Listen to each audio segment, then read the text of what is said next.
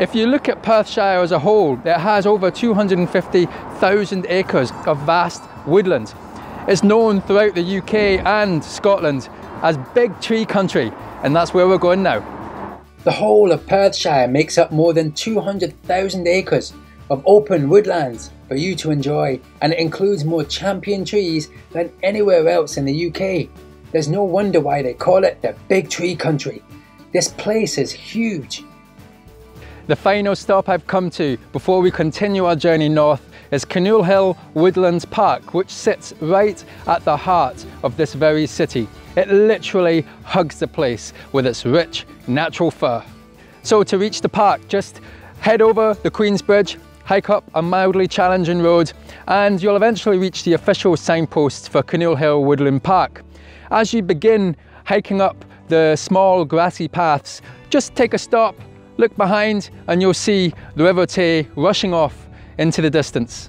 The Woodland Park forms a tranquil haven for people and wildlife, with miles of grassy paths and waymarked nature trails through fine mixed woodlands. Following the nature trails, you'll notice the occasional keep fit jogger, various walkers who visit here regularly, and the local orienteers group who hold events to test their skills.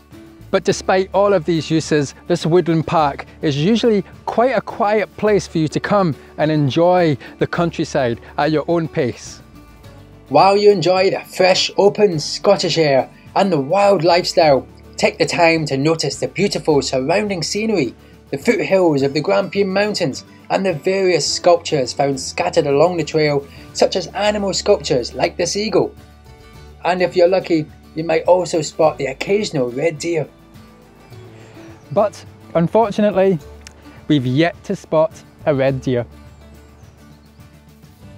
The hill itself is some 222 metres high, and the top of the hill is dominated by a folly of a ruined castle which was built in the 19th century as a reflection of the castles on the Rhine. It stands on the rocky cliffs high above the River Tay and looks out to roads that lead north, deep into the Highlands.